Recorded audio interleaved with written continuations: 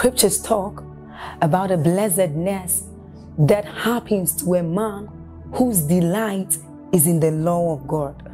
So as Psalm 1 says, it says, but his delight is in the law of God, and doth he meditate day and night. He says that that man is like a tree planted by the rivers of water, whose leaves do not wither, and who bears fruit in every season. As you're about listening to this message, we believe that your life is going to be like that man planted by the rivers of water. Your leaves are forever going to bear. And we know that your season will not pass by. You will forever shine and you will forever bear fruit. We have a lot of content to share with you. So we would entreat you to subscribe to this channel, as well as like us. Hit that notification bell to receive more updates from us, because we know that whatever content here is going to set you on course at every time. It's going to make you attain whatever stature that Christ wants you to attain. Thank you. Psalm 133, behold how good and pleasant it is when brethren dwell together in unity. It says it's like the oil that comes upon the head of Aaron to his beard, to his skirt. And then it says, there God hath commanded the blessing, even life forevermore. I have taught you that there are certain spiritual blessings that you can never receive in your secret place. It was meant to be distributed in the company of God's people. Are we together? No matter how yielded you are, there are dimensions in the spirit that you cannot touch just by your personal press. It will take the corporate presence of God's people together. It says, where 2 or 3 are gathered in my name, I am there in their midst.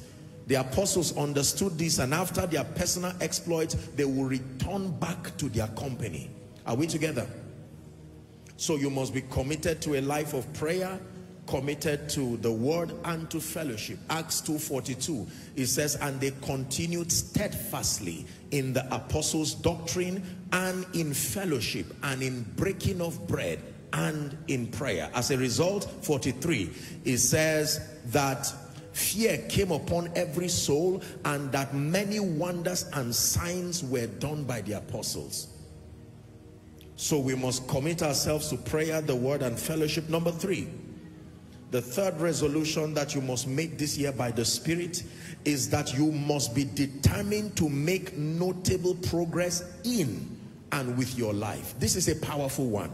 This came to me strong in the place of prayer. You must be determined to make notable progress in and with your life. This is the year when you must refrain from marking time and insist that there must be constructive progress in my life. If you believe that already, shout a loud amen. Notable progress. In Exodus chapter 14, from verse 14, when Moses was leading the people from Egypt, you know, crossing the Red Sea, he calmed them down, and then he went to the Lord and was crying, and the Lord said, why are you speaking to me? Verse 15, he went to the Lord and he says, speak to the children of Israel that they go forward. You have a mandate as a shepherd over them to insist that there is no stagnation. Even if a Red Sea is before you, it is not an excuse to remain. This is in God's mind. In God's mind, there should be no reason whatsoever for the absence of progress. Not Pharaoh behind you, not the Red Sea before you. He didn't say go and explain to them. He said the Red Sea is not the issue. Tell the people, have it as a mentality that you must go forward. Regardless what is in front of you, you must make up your mind. Nigeria cannot be the reason. Election cannot be the reason. No, the economy of nations cannot be the reason. The onslaught of darkness cannot be the reason. Did the Bible not say he that cometh from above is above all?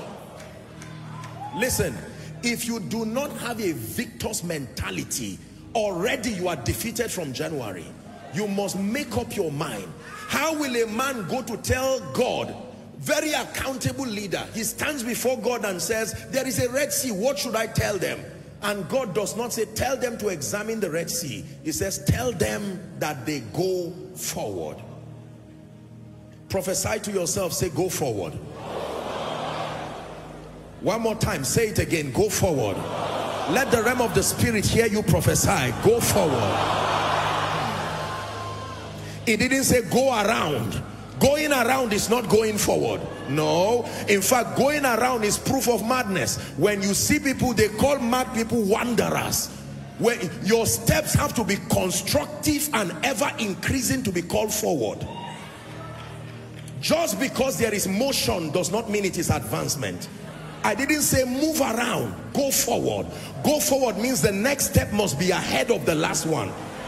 That means you should not move forward in April, then by, no, go forward. Prophesy again, say go forward.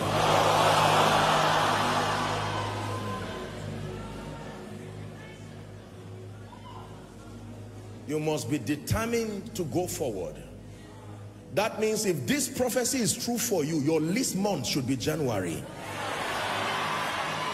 It should never be that by the time you are in February, March, April, you turn back and begin to wish for January. For my Bible says, the path of the just, is that in your Bible? That it is as a shining light that shineth more and more. Say more and more. To your destiny, say more and more. So please sit. Number one, love Jesus like never before. Number two, be committed to prayer, to the word, and fellowship, corporate fellowship. Number three, be determined to make notable progress in and with your life. There are many of you here who are ordained to be global. God has placed an anointing upon you in every area, but you have allowed mediocrity to sit upon your destiny, giving flimsy excuses. This is the year that God is once again opening a door for you. Number four, the last encouragement, and we get to the word. Are you ready? The fourth charge that I'm giving you tonight in this first service as a ministry is that you must make up your mind that this year your life will be a blessing. Make up your mind. Never assume that you are a blessing. It is those you bless that will tell you if you are a blessing or not. You cannot assume that you are a blessing.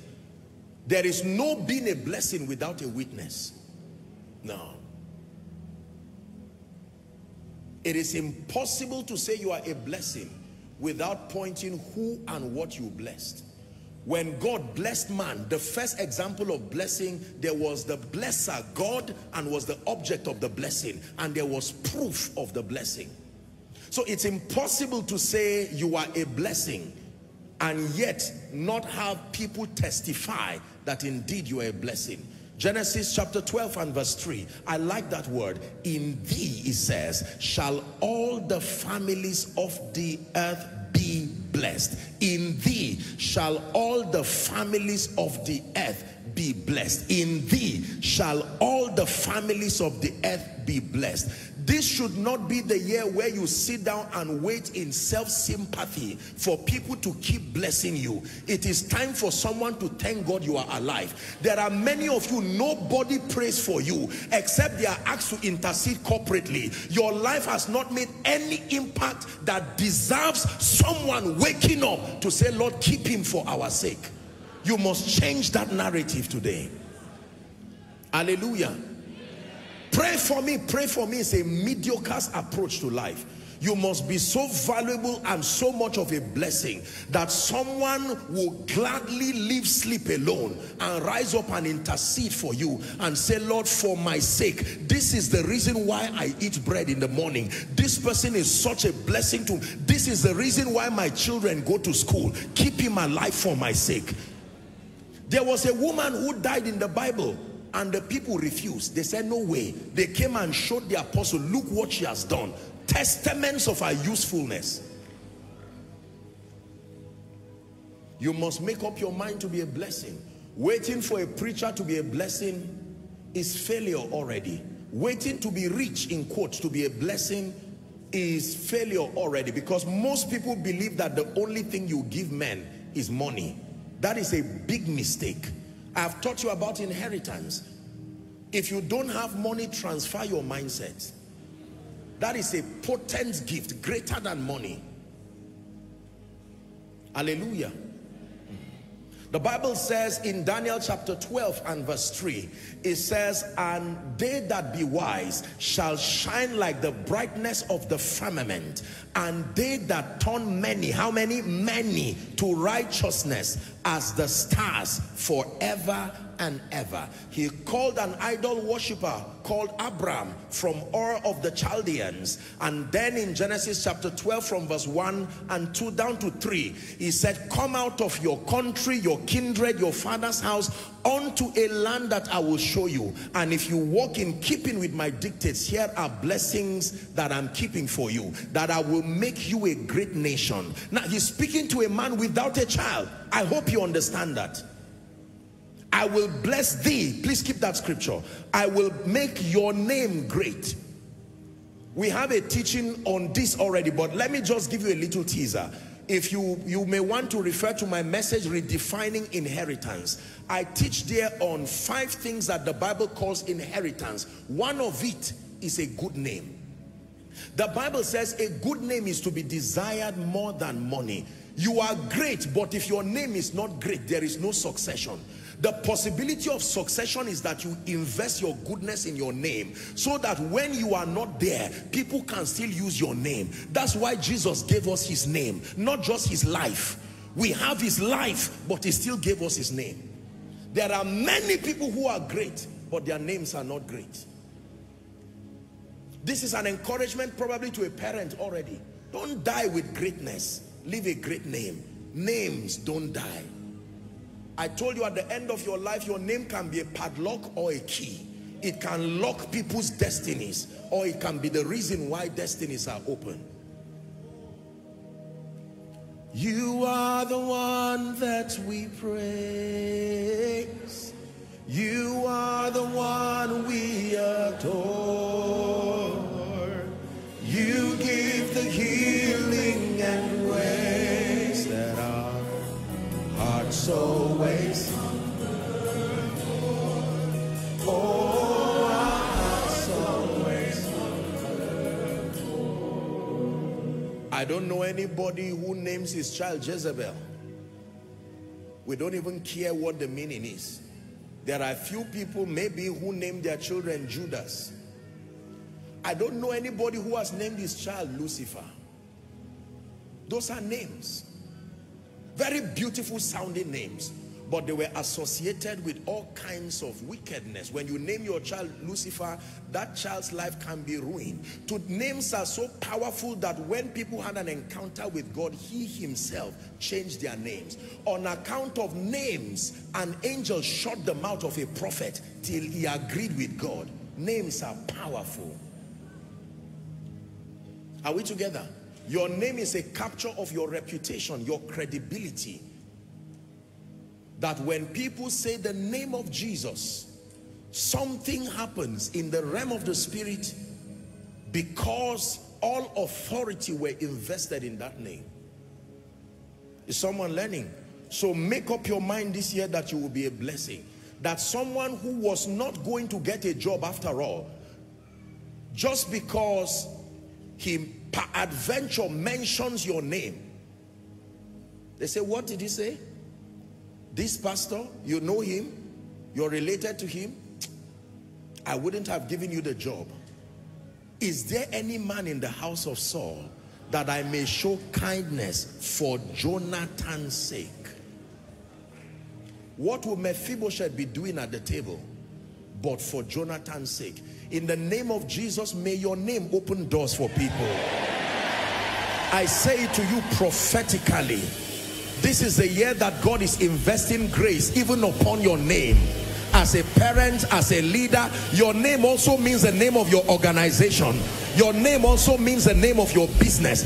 Everything that has wrapped shame and reproach around your name, to not allow dignity and honor to follow the speakings of your name, let it be rolled like a curtain in the name of Jesus. Please sit down. Let's just pray in 1 minute over these admonishments, obtain grace from God, and then we get to the word. Go ahead and pray, someone. Father, I obtain grace to love Jesus like never before. This is your first word of encouragement to us as a global family. Please pray. I obtain grace. I obtain grace to be committed to a life of prayer, a life of the word, and a life of corporate fellowship. Corporate fellowship. Someone is praying. I make a determination to make notable progress in and with my life. In and with my life. Someone is praying. In and with my life. And I make a commitment that this year 2023, my life will be a blessing. A blessing to nations, that people will glorify God in me.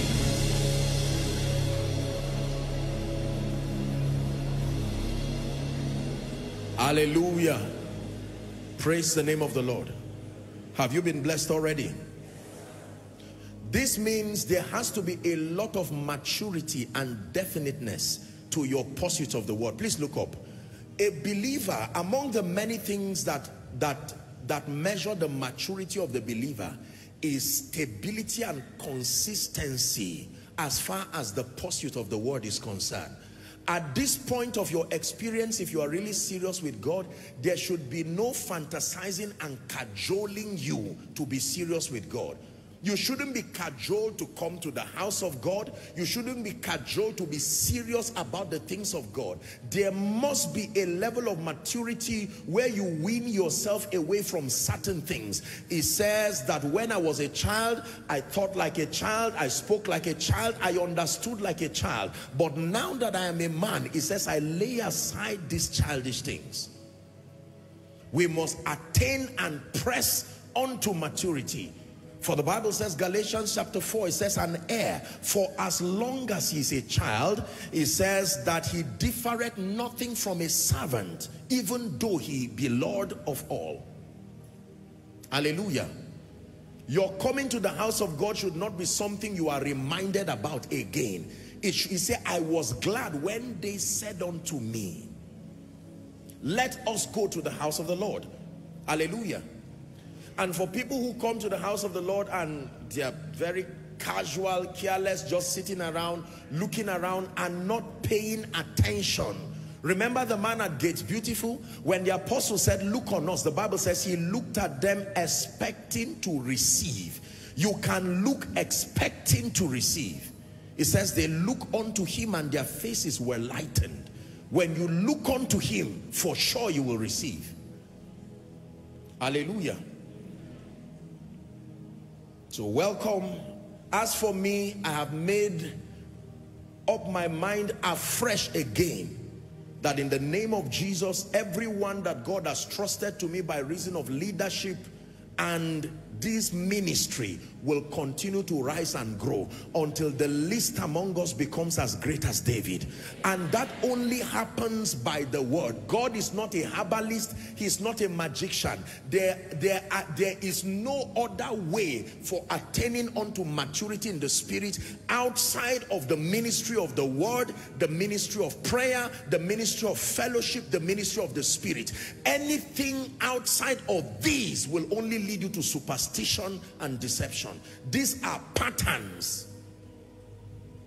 If you want to see the glory of the Lord revealed in your life, these are the things you must do. Leviticus chapter 9 and verse 6. This is what the Lord commanded Moses. He said that the Lord commanded that ye should do, and the glory of the Lord shall appear unto you. The glory appears unto the doer, not the one who is watching. This is the thing that the Lord commands that you do. Are we blessed? Now pay attention. The word for this year now, the first service, every first koinonia service is dedicated to expanding the prophetic word. Every year God gives us words to guide us according to times and seasons. God is a God of times and seasons, and we know that he's doing something every time. And for us as a ministry, he's decided to capture his dealings with us as a global family in prophetic words. I know that prophetic words have largely been abused, sadly, across the body of Christ. Sometimes people just bring it just as a ritual that doesn't really carry any power. But let me tell you that for us as a ministry, every prophetic word comes from a place of deep prayer and intercession, and if and when believed and engaged, produces wonder-working results. Are we together? Amen. So let's look at tonight's teaching. Ephata, the mystery of open doors. Ephata. Ephata is spelled E-P-H-P-H-A-T-H-A. E-P-H-P-H-A-T-H-A. Ephata, the mystery of open doors. Matthew chapter 7, please, from verse 7 and 8. Matthew 7, 7 and 8. Ask, and it shall be given you. Seek, and ye shall find. Let's read the last sentence together. Ready? Knock, and it shall be opened unto you. Verse 8, still reading together. For everyone that asketh receiveth, and he that seeketh findeth, and to him that knocketh it shall be opened. Say amen. Next scripture, please. Revelation chapter 3 from verse 7 and 8. We're examining the mystery of open doors. And to the angel of the church in Philadelphia write, this thing saith he that is holy, he that is true, he that hath the key of David, he that openeth and no man shutteth, and shutteth and no man openeth. Verse 8, it says, I know thy works. Behold, I have set before you an open door, and no man can shut it. For thou hast a little strength, and hast kept my word, and not denied my name. Thank you, Holy Spirit, in the name of Jesus Christ. So the Lord gave us a prophetic word this year, and he said to us, it is the year of open doors. And every word from God demands that it must be believed, demands that it must be received, and demands that it must be engaged for any potent result to come out. Let me repeat myself again. Every word that comes from the Lord to the believer demands that, number one, it must be believed. Number two, it must be received. Number three, it must be engaged. It must be believed. Luke 1:45. Blessed is she that believed, for unto her there shall be a performance of those things that were told her from the Lord. It must be received. Mark 11:24. What things soever ye desire when ye pray. Mark 11:24. Believe that thou receivest them, and thou shalt have it. Mark 11:24. And then it must be engaged with faith. The Bible says, now there remaineth a rest for the people of God.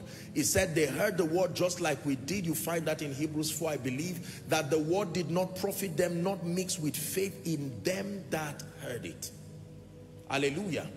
So it is important for us to know that every prophetic word must be believed, must be received, and must be engaged in order to profit the believer. What are doors? Let's discuss the subject of doors. What are doors? It's important for us to understand what God has said and what God is saying. Two definitions very quickly. Number one, A door is an authorized system for access. A door is an authorized system for access. When we talk about doors, we're not just talking about wooden objects or metallic objects that are attached to walls like we have in architecture, although we call that doors. But classically speaking, when we speak about doors, we're talking about authorized systems for access. Access to opportunities, access to levels and dimensions, access to movement. Hallelujah. Are we clear on that now? So doors are authorized systems for access. When you talk about doors, you are talking about access, authorized systems for access. I wrote something down here, still adding to the first definition. Doors control motion and movement.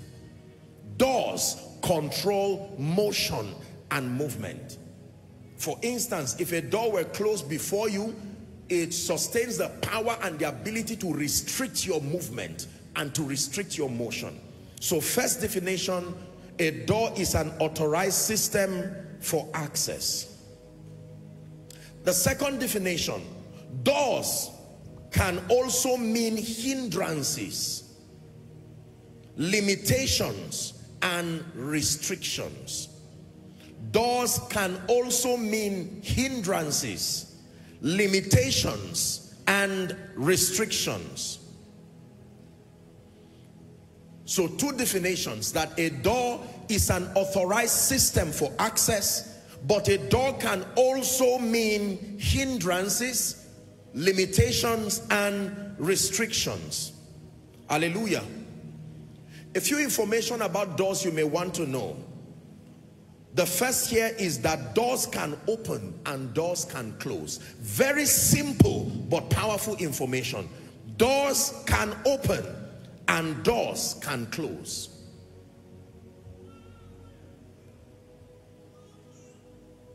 Depending on what is engaged, a door can be open and a door can close. A door that was once opened can be closed, and a door that was once closed can be opened. There are many instances in scripture where doors were opened and doors were closed. Classically speaking, in the Bible, when you read in Genesis 7, Genesis 8, the flood in the days of Noah, the Bible tells us that when it was time for the rain to come, God himself closed that door. Is that true?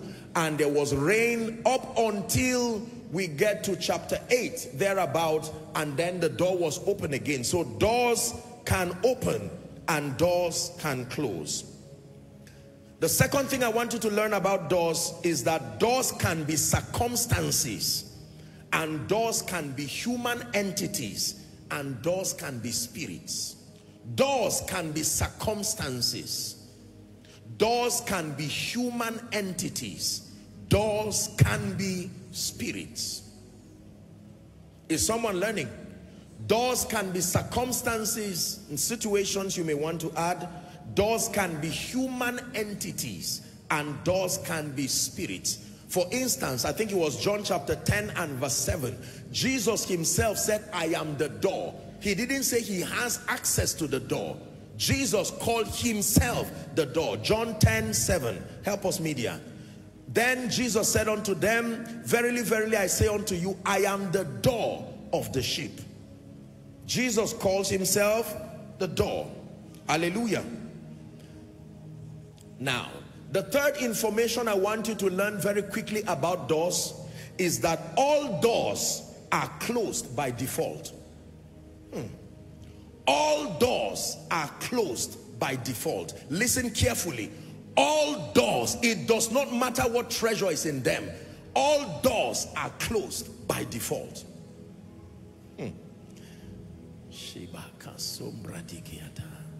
Whether as humans, whether as products, all doors are closed by default. Let's talk about closed doors. Closed doors.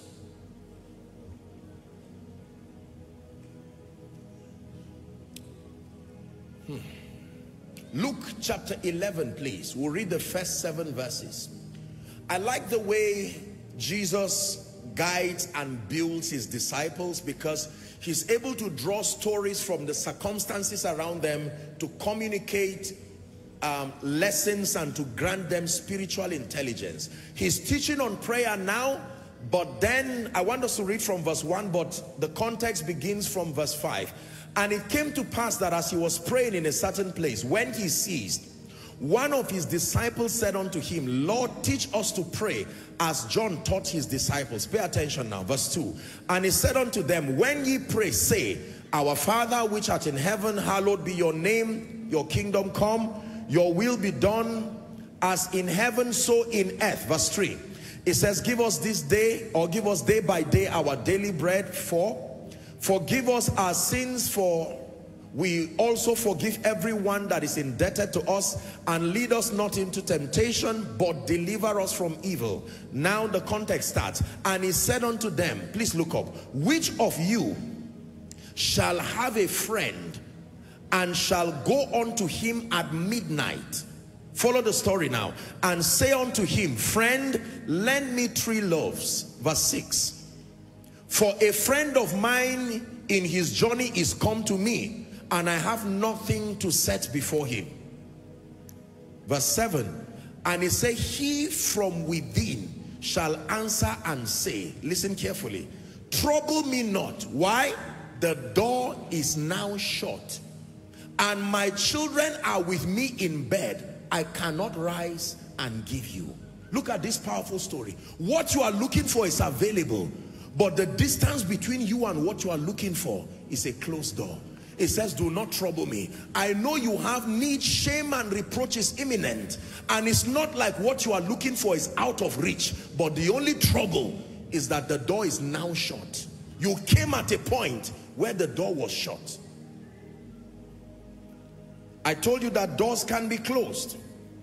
Let's look at a few things about closed doors. Let me add one more scripture. Matthew 25 from verse 8 to 10. Matthew chapter 25 from verse 8 to 10. Remember the story of the 10 virgins, 5 being wise, the other 5 being foolish. And the foolish said unto the wise, give us of your oil, for our lamps are gone out. Verse 9.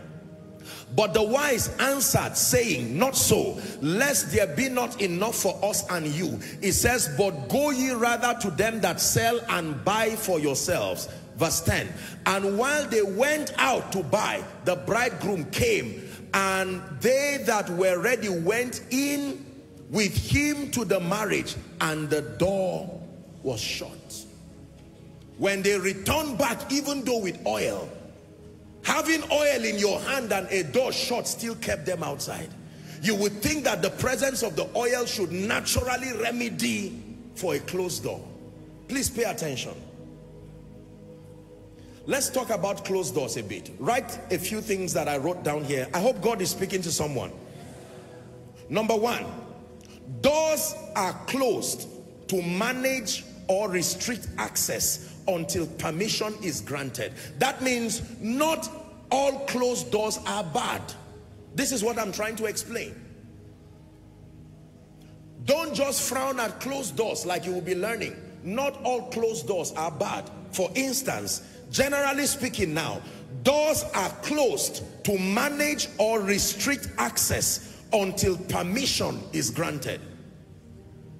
We have a lot of working people here, a lot of business owners, entrepreneurs, and people in government, and generally, doors are closed so that access can be managed and restricted until permission is granted. You don't enter an office or a house or a door and just walk in. Even in heaven where there is no evil, there are doors, because doors manage and restrict access. Are we together? These are the positive side to closed doors. Doors manage or restrict access, because if access is not managed, like my dearly beloved mentor would say, abuse will always be inevitable. So there has to be a system of restriction to access, and doors provide that opportunity. Number 2, closed or sealed doors increase the value of a product. Closed or sealed doors increase the value of a product. Is that true? Imagine with me, please look up, that you went to buy a product, maybe perfume or whatever it is, and you find it already open, or a beverage and you find it open. Even if it was open for you, you are not going to buy it and you will not place value. The value that you place on that product is because you meet it closed and sealed. Is that true? Yeah. In fact, there are products that you will see disclaimers written there that if at the point of purchase you find this product open, it says to discard or return back. Is that true? So closed doors are not all negative. They increase the value of a product. In 2 Kings chapter 4, reading from verse 3 and 4, this was the story of the wife of the sons of the prophet. When she went to meet Elisha, he gave her a recommendation, verse 3. Then he said, go, borrow thee vessels abroad of all thy neighbors, even empty vessels. He said, borrow not a few. Verse 4. And when thou art come in, it says, thou shalt shut the door upon you and upon your sons. You want to increase value, and it says you will only do that by shutting the door. Hallelujah. There is no increase in value when doors are unnecessarily open. You have to shut the door. It was a recommendation that the prophet was given. That means let the people not see you while you are preparing. They will not place value on the product. Shut the door while you are pouring the oil. What they should see is the finished work. Even in building, when architectural companies come to build, they fence that building first before they start building, because if you leave the door open, you reveal the security architecture of that building. Is that true? So they put a fence around it because there will be a lift, maybe an underground house. Not all shut or closed doors are dangerous. There are many times that doors are shut to increase and maintain value. Is someone learning? So closed or sealed doors increase the value of a product. Number 3, the third thing you need to learn about closed doors is that generally doors, especially when closed, protect and preserve. Doors, closed doors can protect and preserve. You find that in Genesis chapter 7 from verse 13 to 16. The ark of Noah, Genesis 7, doors protect and preserve.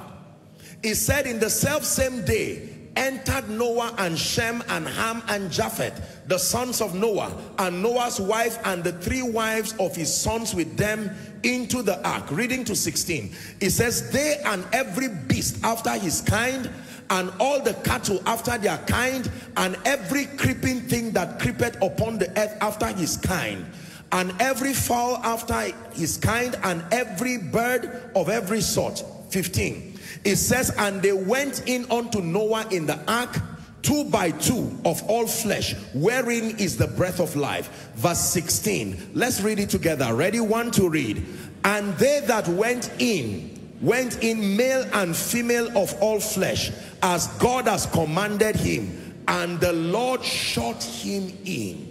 It was God himself that closed that door, because a flood was about to come, and only the person who had a closed door would be preserved. The heavens gave their rain, the earth gave its rain. Only Noah in the ark, that God himself closed that door, preserve them. So closed doors can protect and preserve. Are we learning? Number 4 now. This is the side of closed doors that we are here to deal with now. Closed doors can be a deliberate hindrance to put up to hinder progress. Closed doors, haven't given you the positive side to closed doors. Closed doors can be deliberate hindrances, I wrote here, put up to hinder progress. An example, prison doors. Prison doors are closed doors that are able to restrict progress. This is the kind of closed door that this prophetic word was designed to deal with. Closed doors can be deliberate hindrances put up to hinder progress. An example are the prison doors. Are we learning now? So that when you are rebuking closed doors, you know which closed door you are rebuking. Lest you rebuke what was supposed to preserve you, add value to you. You see that we are a people of spiritual intelligence. You don't just shout. When you are saying every closed door, you mean every closed door that has been put as a system of restriction. Are we together now?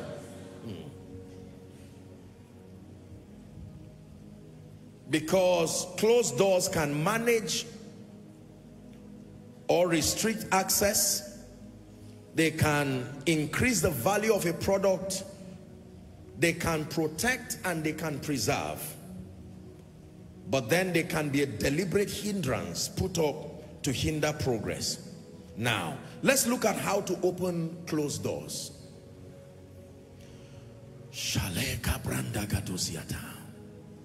Light is coming to someone now. Hallelujah. Jesus. Do you know, revelation is so powerful. It can bail you out of ignorance in a moment and set you on course for a life of victory. While I was preparing this note, I had to just stop, rest my head and shout and say, God, God, God, this God. Number one, how to open closed doors. Are you ready? The first key, or the first mystery that is given to us from scripture as far as opening closed doors is concerned is the use of the right keys. The first way we open closed doors is by using the right key or the right keys. Closed doors are opened by using the right keys. Please underline right keys. A wrong key does not open a closed door, even though it is a key. Hallelujah. There are many of us, every house I presume has multiple doors, and sometimes every one of those doors would have a unique key. Is that true? The key that may open the main door may not open the kitchen door. So you can have a key, a correct key meant for another door. If it is the kitchen that you want to open, you must use the key that is meant for the kitchen. I think there has been a mix-up of this, especially in the body of Christ, and you've heard me say it again and again. There is a mix of different keys, believing that because they are divine keys, they will open every door. An example, using prayer and fasting alone as the ultimate key to prosperity and the manifestation of prosperity.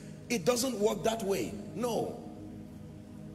Prayer and fasting, in addition to other things, is what will guarantee the manifestation of the blessing of the Lord upon an individual. Prayer and fasting on its own does not take ignorance. Or an example is Bible study without the ministry of the Holy Spirit. It will only end you to become a religious person with nothing potent to produce result. Or submitting to the ministry of the word and ignoring the ministry of prayer and fasting. No. Jesus himself, I've clarified this many times in this house. He calls himself the word, and yet his life was invested in prayer. Even as he's seated at the throne of heaven now, he's not quoting scriptures, he's making intercession. That is the value he has for prayer, even though being the word. Are we together?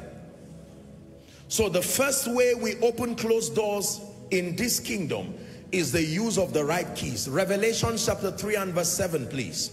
Revelations 3:7. And to the angel of the church in Philadelphia, we read that earlier, but let's just read again for emphasis. This thing saith he that is holy, he that is true, he that hath the key of David. There's a separate teaching coming on that, so I'm not going to talk so much about that. The Bible says by that key he can open and no man can shut, and he can shut and no man can open. It takes more than desire for doors to be open. It takes the right key. Someone say the right key. Luke 11:52. Luke chapter 11 please, and verse 52. Woe unto you lawyers, Jesus is speaking, for ye have taken away the key of knowledge. So keys there refer to a body of truth, a body of knowledge. It says, ye entered not in yourself through that knowledge, and them that were entering you have hindered. So he was rebuking the scribes and the Pharisees, the doctors of the law at that time, and he was telling them, listen, you have taken away the key of knowledge, access to knowledge. That means that knowledge is supposed to usher you into realms, to open doors for you. You didn't enter yourself, and you have restricted those who desire to enter. The right key.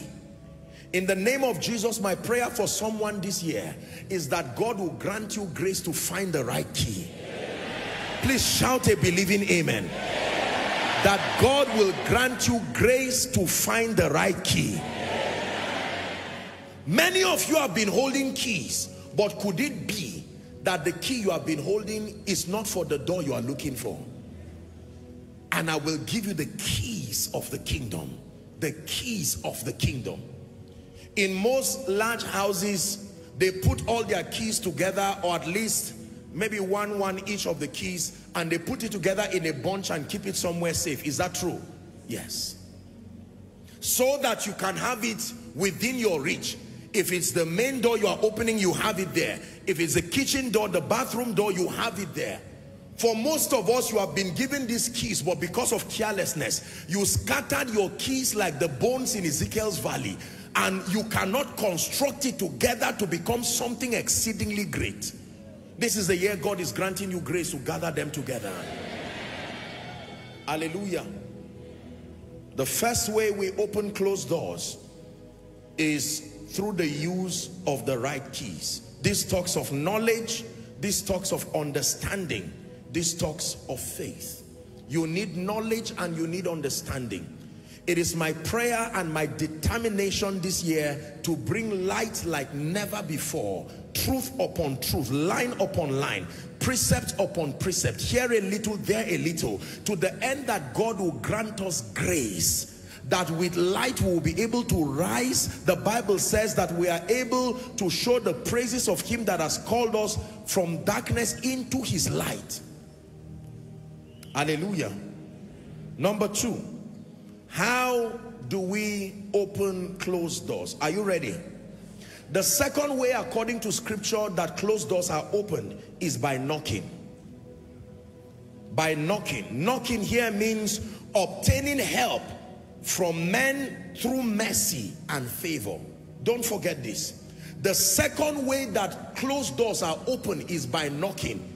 Every time you knock a door, it is because you do not have the power to open it yourself. If you have a key, you do not need anybody helping you. Are we together now? Once you have a key, you do not need anybody helping you. The key itself will open. In fact, sometimes you don't even need to speak. The moment there is a key, the door opens. But the moment you do not have a key and you need that door open, another system that God put is to knock. Because the one who opens has access to the door.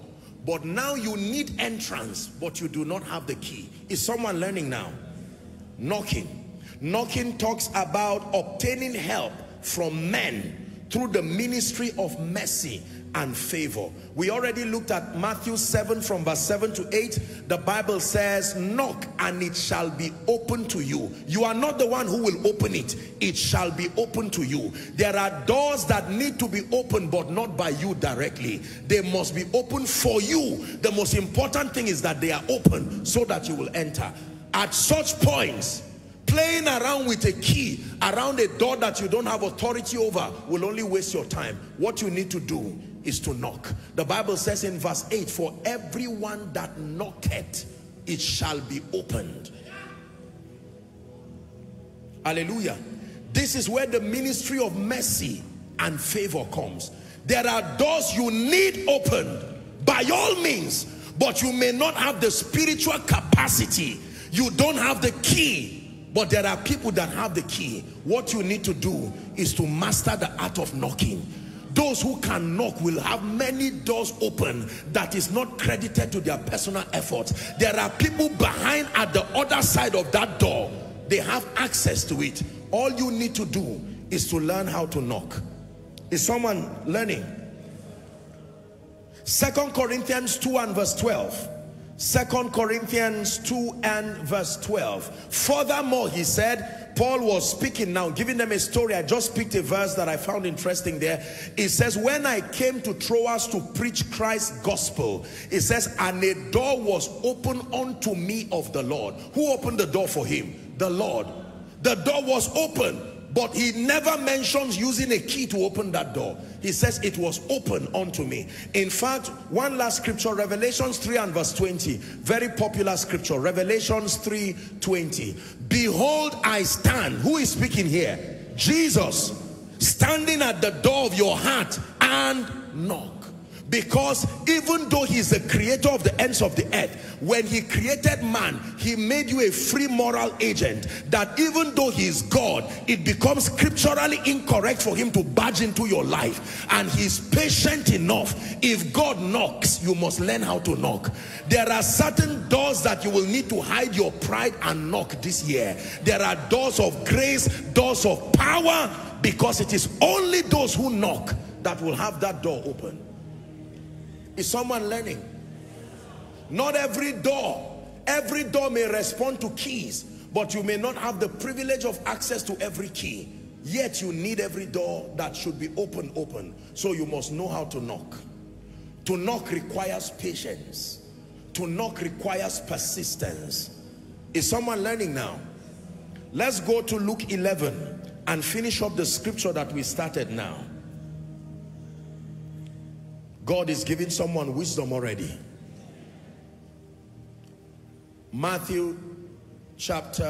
Luke chapter 11 from verse 7. Now, remember our story where the guy began to knock and say, please help me with 3 loaves of bread. I want to give my friend. And the man said, trouble me not. The door is now shut, and my children are with me in bed. Are you seeing that that door was positively closed for the man and his children? But with respect to the one who needs help, that door needs to be opened. He said, I cannot rise and give thee. What did the man do?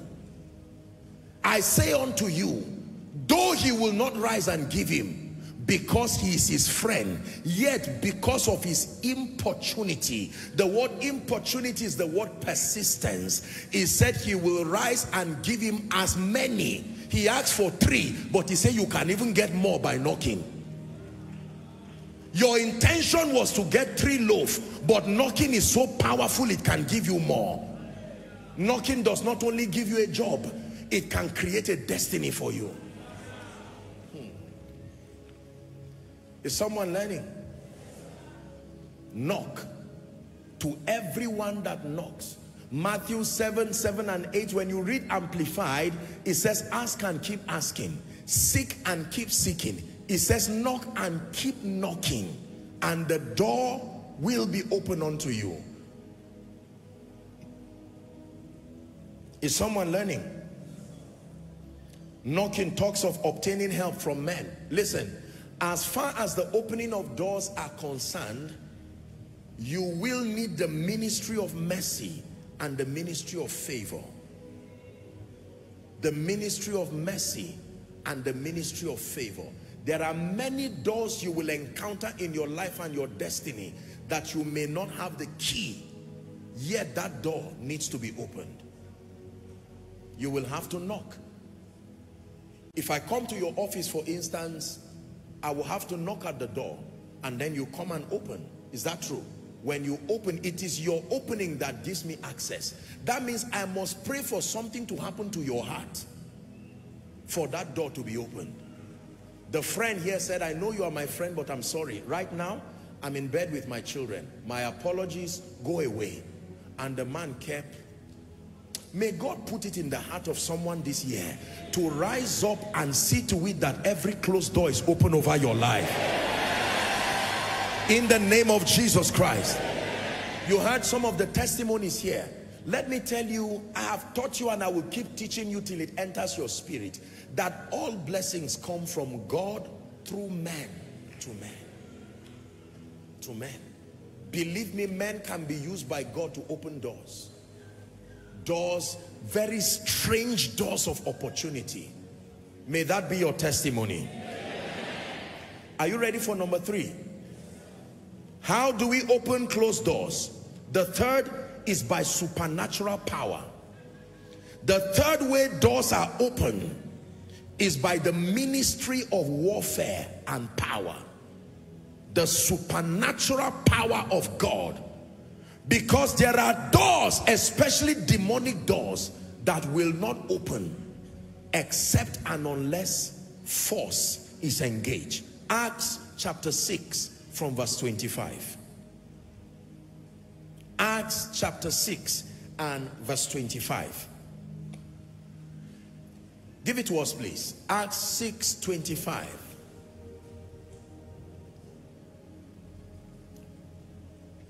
Acts 16, my apologies, 16:25.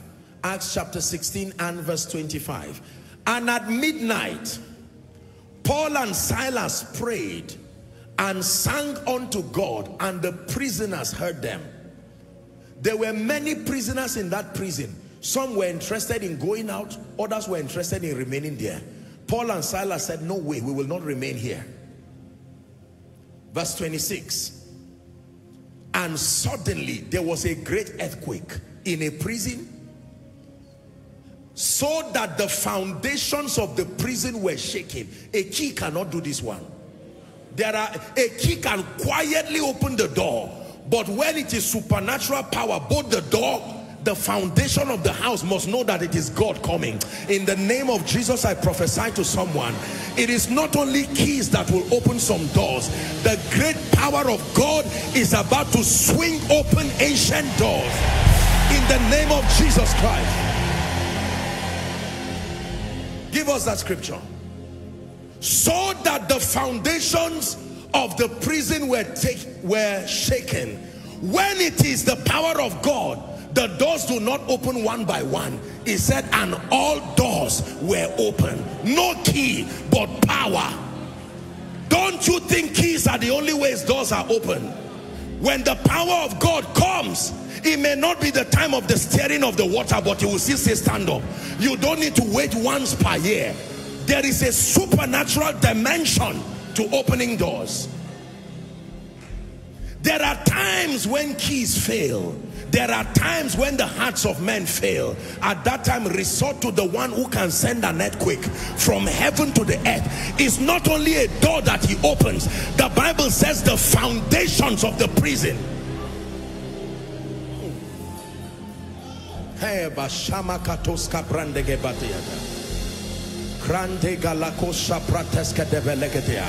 And immediately, when it is God, it does not take time. Immediately, not later, not next week, not next month.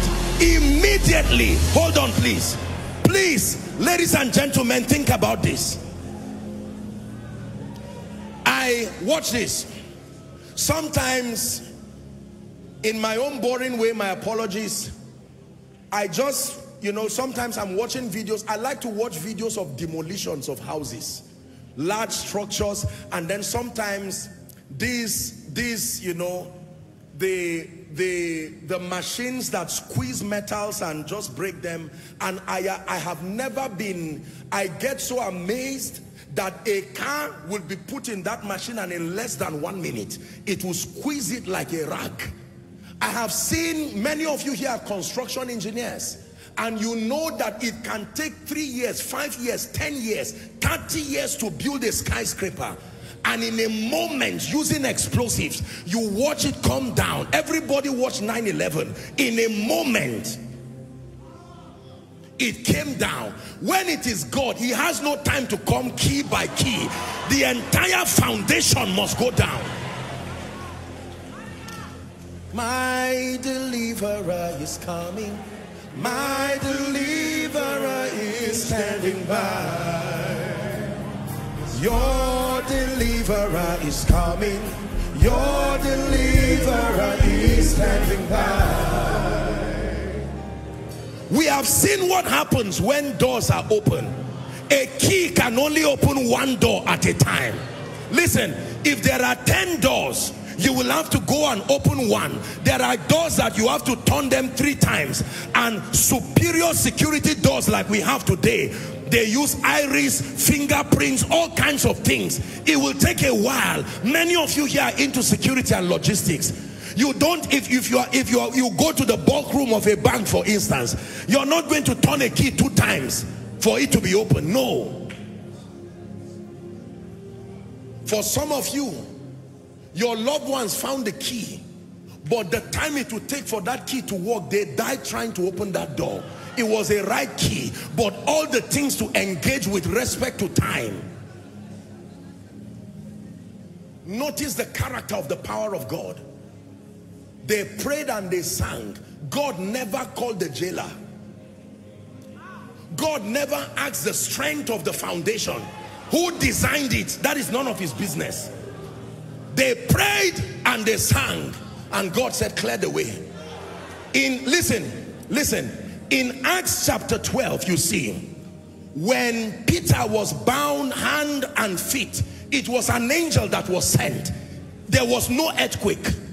Prayers was made without ceasing, and an angel came. He opened the doors and they went out. But when God came, who can stand against the Lord? No one can. No one will. Who can stand? Who can stand against our King? No one can.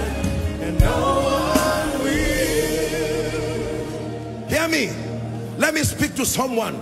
This year your family is about to experience something. Those who have been bound, I'm speaking prophetically, age-long captivities that have tied people down, in the name of Jesus, the mighty warrior, the terrible one, will arise as a warrior that he is, and the foundations of many families will be rattled. Everything that has not been planted by God must give way.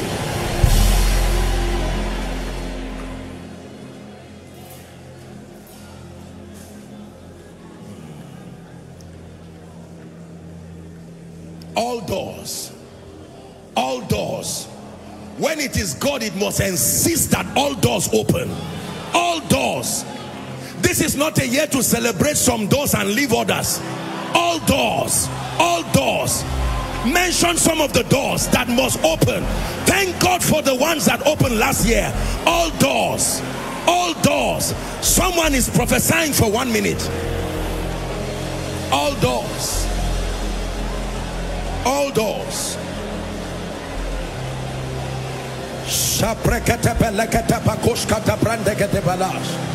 All doors by the Spirit of the living God.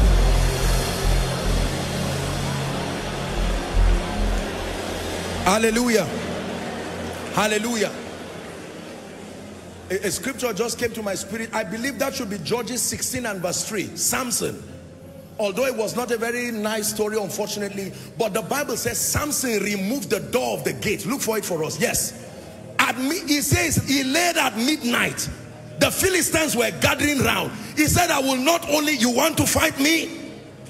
I will show you the one who has strengthened me. I will not only open I will remove the door.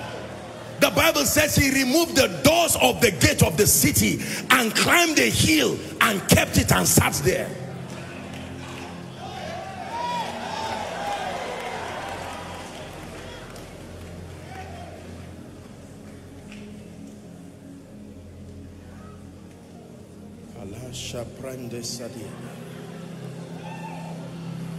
Now you are ready to pray. Psalm 24 verse 7. Psalm 24 verse 7.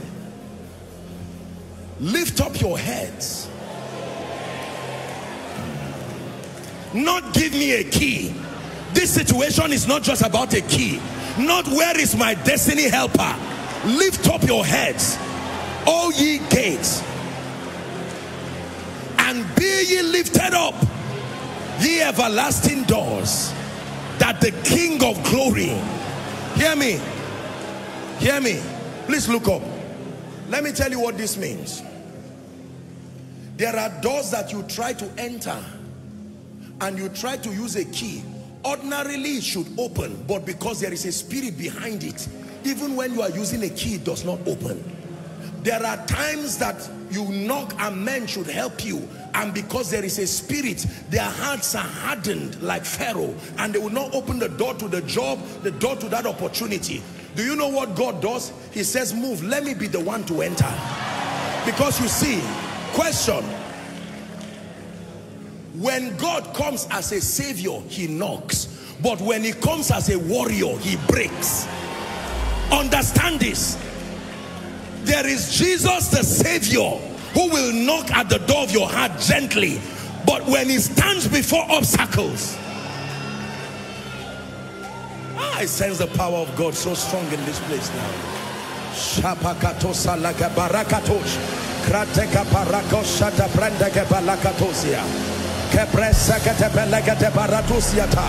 Lift up your heads, ancient gates, ancient gates, ancient doors. Lift up your heads, ancient doors. The King of glory, the King of glory, the King of glory.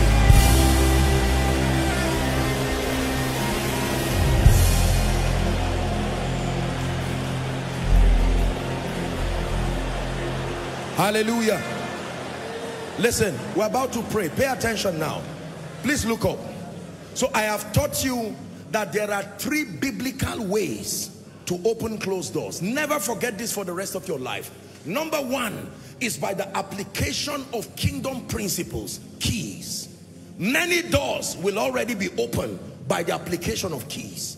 There are times that you may not need keys, but you need people who are other side of the door. The ministry of men, the ministry of mercy and favor.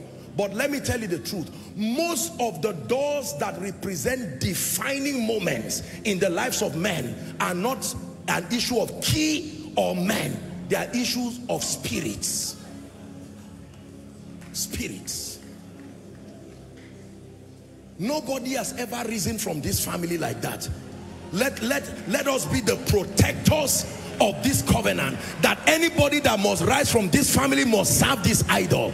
And if you now come and say you will serve the living God, that in the name of Jesus, may the mighty warrior arise. Arise, arise in power. Arise, arise in grace. Arise, arise in glory. Hallelujah. Now, please show me the design of the prophetic word. Can you display the design, the cover design? You will tell me of these 3, which one has opened the door that you are about to see. Then I will share with you the vision that led to this prophetic word, and we'll pray. Can you find the design? Just the cover design for this. If you can find it, put it for us, please. I was praying and preparing, as I would always do, to receive a prophetic word. Please pay attention now. And I was caught up in the spirit and I had a vision. And in this vision, I had like a, a door, giant door. And then I saw these ancient keys. One time in London, I was given, a few people gave me a key just to represent the mysteries of the kingdom. So they gave me as a gift. You know, these Europeans value a lot of these things. We don't value them in Nigeria. Once it doesn't bring money directly, we don't care. But they gave me this bunch of very old keys. I think they used maybe for castles or something. So they made it and gave me as a memorial to just know that, custodians of the mysteries of the kingdom. So I have it somewhere. I just keep it there. And so I saw a key like that, and it opened the door. Then the second time, I did not see a key again. All I had was boom. boom, like the door was hit, and I just saw light. Then I saw the word open doors. That's how I knew that God was speaking to us this year, that it will be the year of open doors. Let me tell you, if you have never seen a prophetic word come to pass, let this be the year you see it come to pass in your life.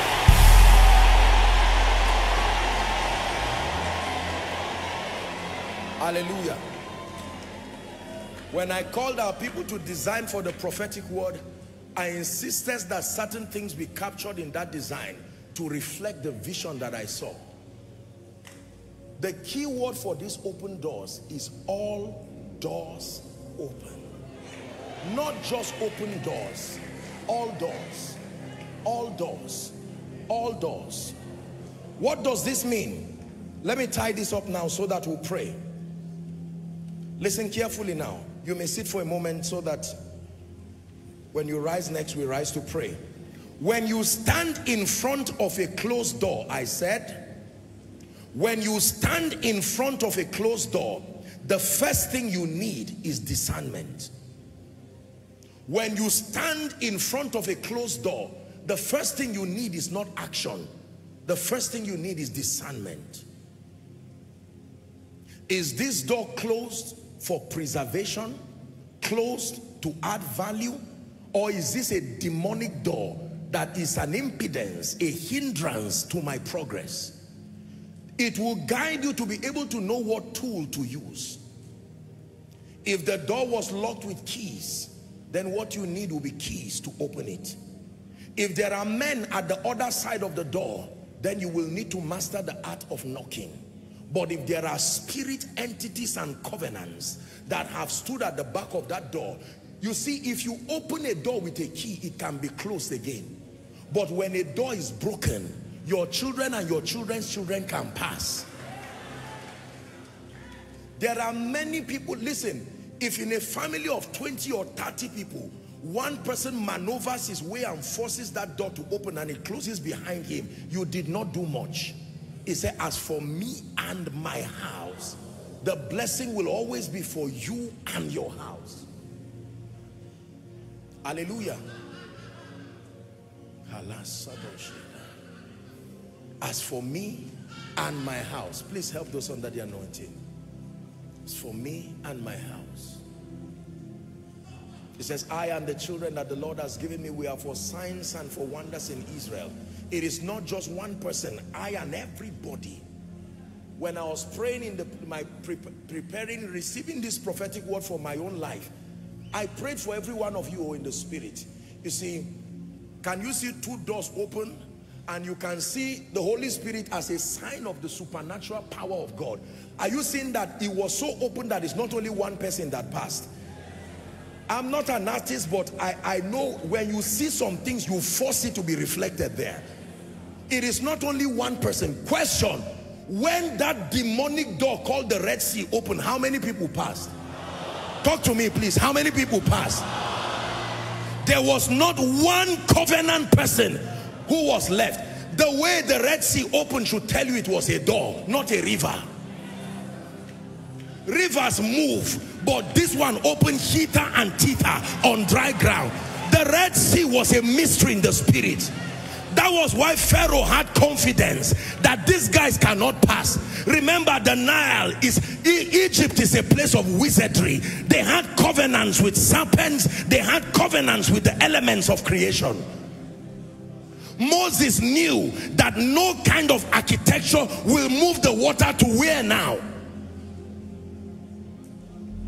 It was a Red Sea for a reason. But God said, no.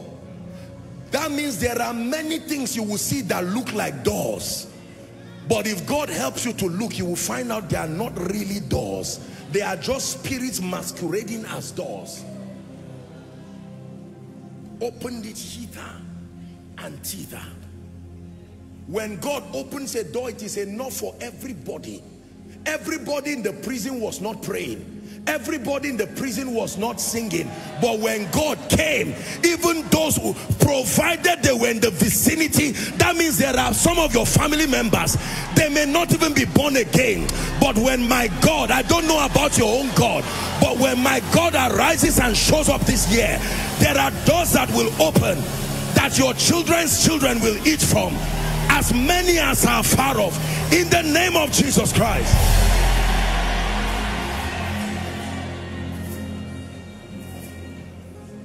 All doors, including the one that is not your business, provided it came under the covering of your prayer, all doors, all doors. What is your business with your neighbors rising? All doors, all doors, all doors, financial doors. There are people who have struggled in ministry. I'm saying this prophetically.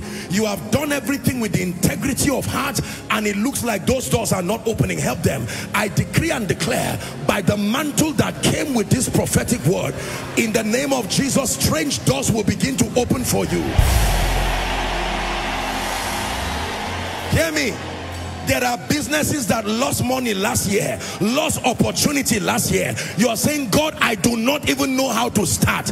You don't need one or two doors. The situation you are in now, even if two doors open, it may not be enough. In the name of Jesus, let the all-door anointing, the all-door anointing, the all-door anointing, let it rest upon you. Please do not be careless with prophetic words this year. Not everybody is joking and playing games. There are words that come from the bowel of prayer and contact with the Spirit. All doors, all doors. Using all your money to treat your health because the devil wants to kill you. Don't keep quiet and die as if you are not a believer. This door of health, you must open up this year. Hear me. This is the year you should not listen to all that nonsense and say it has always been like that. There is power to change it. It has always been like that, that if you do not have a key, prison doors don't open, except that when God comes, he rewrites rules again.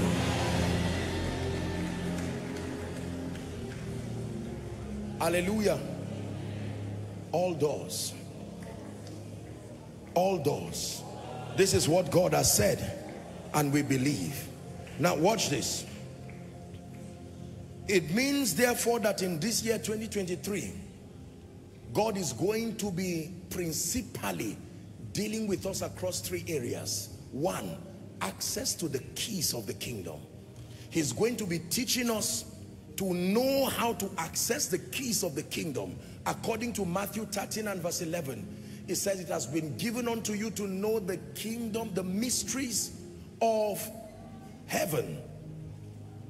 Ephesians chapter 1 from verse 16 to 19, Paul was praying over the church in Ephesus, and he cried unto God that he said, I cease not to give thanks for you, making mention of you in my prayer. 17, that the God of our Lord Jesus Christ, the Father of glory, may give unto you the spirit of wisdom and revelation in the knowledge of him. Reading to 19, the eyes of your understanding being enlightened, it says, that ye may know what is the hope of his calling and the riches of the glory of the inheritance of the saints. Verse 19, it says, and what is the exceeding greatness of his power to us word who believe, to us word who believe, to us word who believe, according to the working of his mighty power.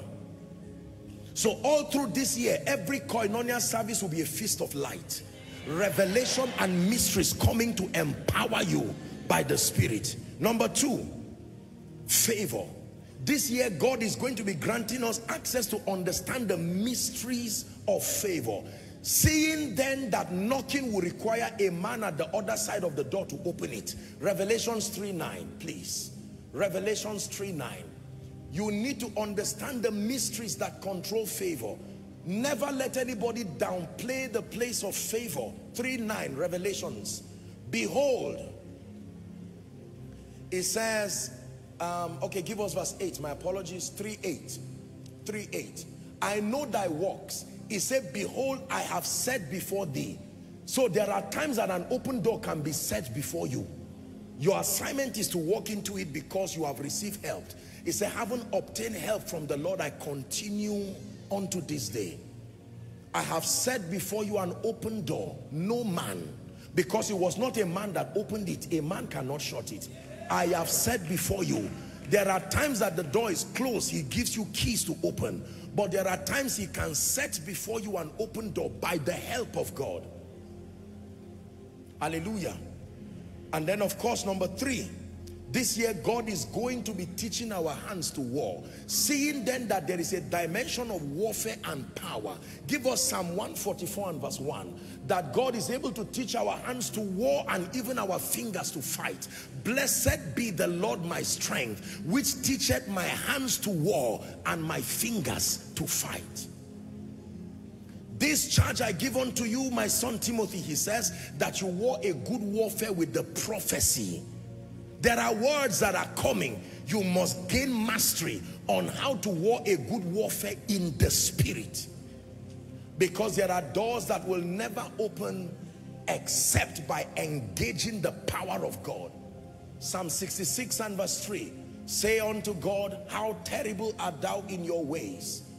Through the greatness of thy power shall thy enemies submit themselves unto you. Can I tell you the truth?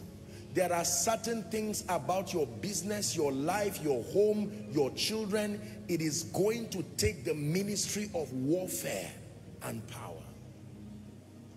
Hallelujah. I prayed for a young man one time, very, like I think a teenager or so. And this gentleman said, whenever it's time for exams, a very young boy, intelligent, even talking with him, you will know that this is a bright boy. But you see the results of that boy is not something that glorifies God at all. The failure is too bad. And the boy said every time he sits down, he just goes blank during exams. And until he writes nonsense or nothing at all, he will leave that place and start remembering everything. That child does not need counseling. What that child needs is power. Are we together? For many of us, hear me, there are many doors, even spiritual doors, doors of hearing, doors of seeing that have been closed over your life. Channels of my spirit, open up. I am with the Father, open up. No boundaries, no limits, open up. Let me call unto thee, open up. The channels of my spirit, open up. I am with the Father, open up.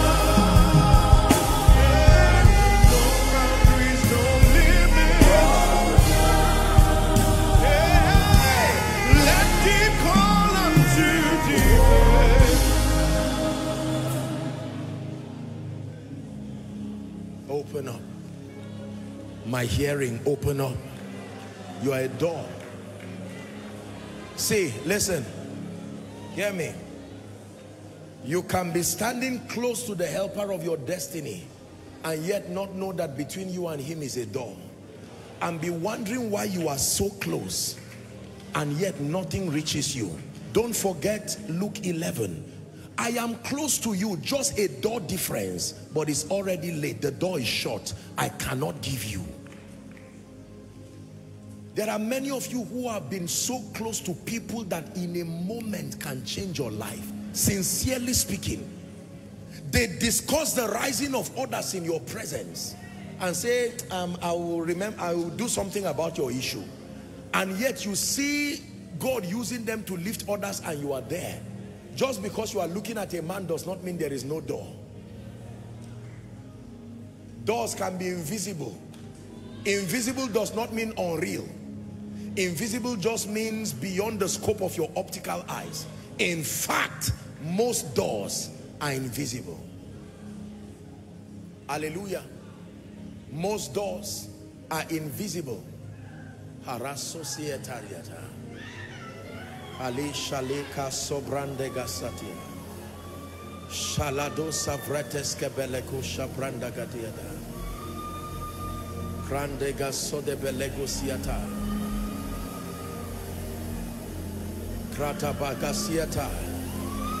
I'm just seeing what looks like a coffin, and I'm seeing like a dead corpse coming back to life. This is what I'm seeing. There is an anointing that is bringing resurrection to many families. That many things that have been buried down.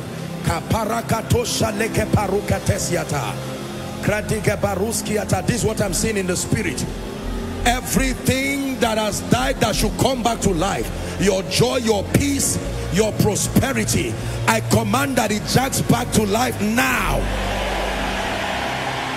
I command that it jogs back to life now. Hear me. Please listen to me. Help that lady, please. I want you to listen. We're going to pray some serious prayer now. That's why I didn't take so much time to teach. Every city you see has doors. Just because you are in the city does not mean you are in there already. Please hear me. Preachers, hear me. Business people, hear me. You can be in Abuja for 10 years and in the spirit you are not yet there. That's why everything that is in that city does not answer to you. Why do you think there was a triumphant entry with Jesus? What was the significance? He said, blessed is he that comes. Was he not already there?